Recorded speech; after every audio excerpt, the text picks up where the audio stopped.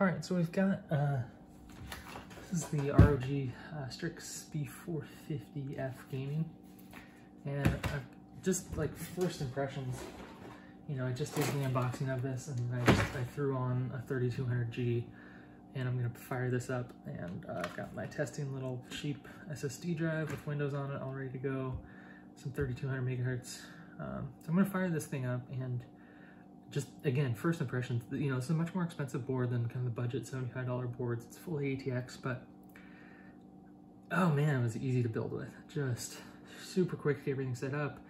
Everything just slid in really easily, nice fits, and I didn't have to like finagle anything. So I really like, I mean, this LED stuff is great.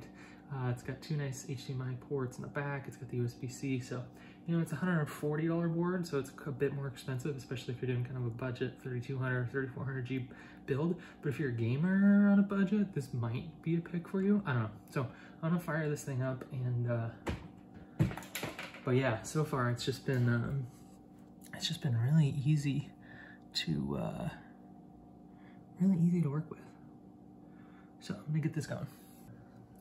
All right, so I just fired up this motherboard with a 3200G. This is the ROG Strix B450-f Gaming. It's a more expensive motherboard. It's got some fancy LEDs that I'm kind of digging, and I want to see. Don't seem to be getting anything to display yet, but that could be actually my monitor. So let me just check that for 1 second.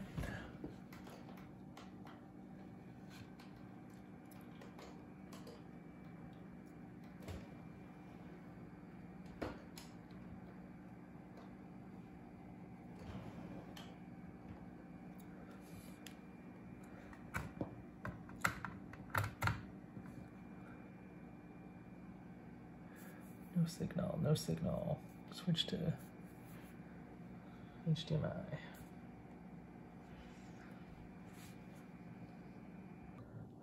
Okay, so I got a display HDMI going, and then I got an error because it said the CPU was too hot, but I had just not actually placed the fan because I was being lazy.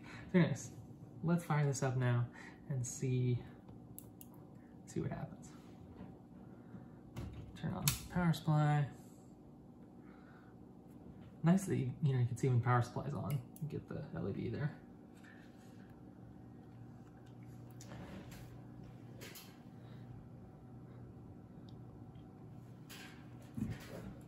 All right.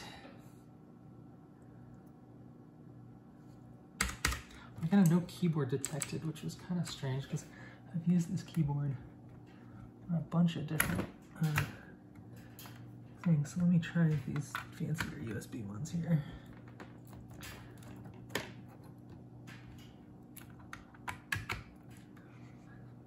Ah, no keyboard detected. Okay. Yeah. I don't know why it's not liking my fancy little keyboard.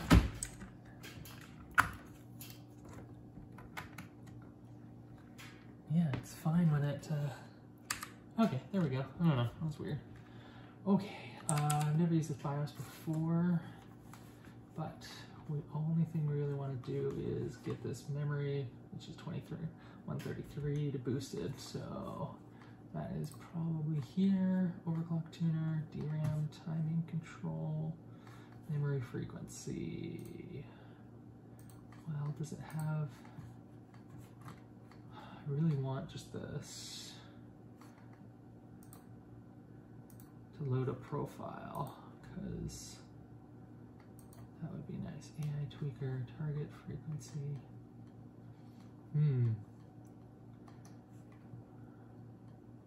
DRAM voltage, she like, I know that should be 135, but fast boot, DRAM voltage.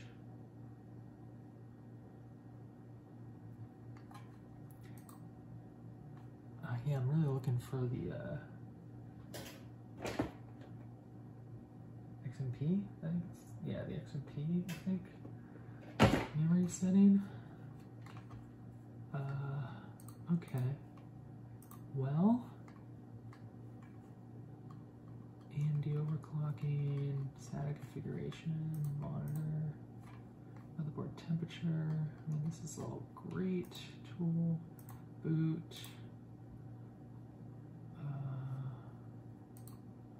Okay, well, I don't see it, so let's just do it. Here, it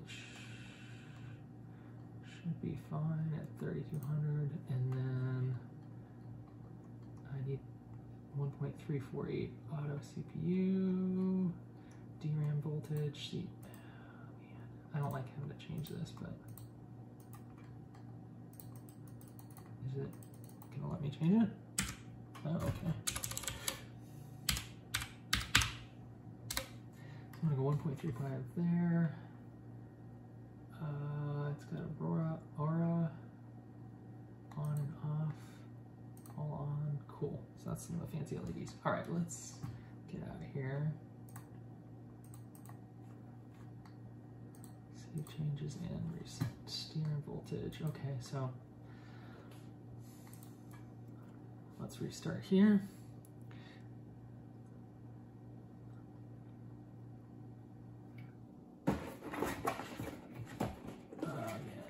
Again, this is the B450-f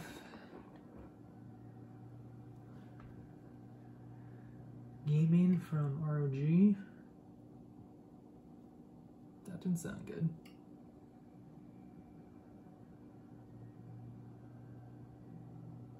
It'd be really annoying if it's difficult to overclock the memory. Yeah, that's definitely dying.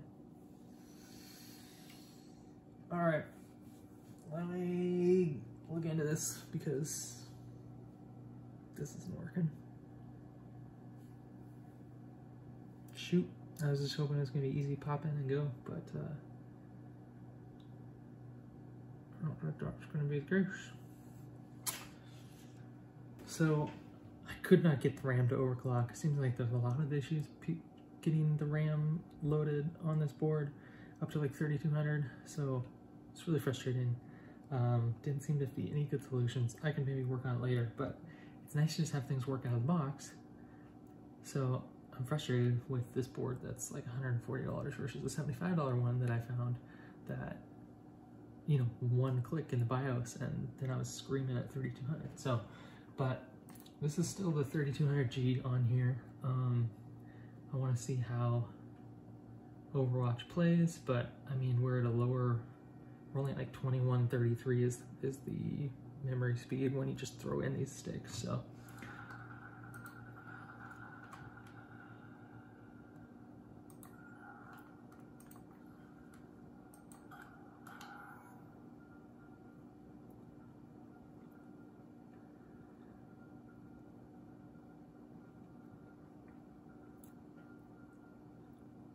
So remember, I was getting 70 frames per second on the B450M HDV ASUS ROG board. So right now that is by far my favorite for these APUs because there's just zippy performance, oops, and you know, easy mini ATX, micro ATX board to work with.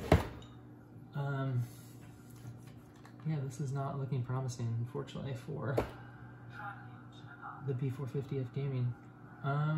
40 frames per second, 22, 20. Yeah, and this is awful. And this is all the same other components that I was running. So it's the same memory, same power supply I test with, same cheap little SSD. So yeah, it's a bummer when you can't overclock your memory. And yeah, I'm at 26 frames per second, so this is unfortunate for a more expensive board. So unless I mess something up, I mean, maybe I could get this to overclock, but it's frustrating out of the box that we're only getting 30 frames per second, so boo. All right, well, this one's maybe going on eBay.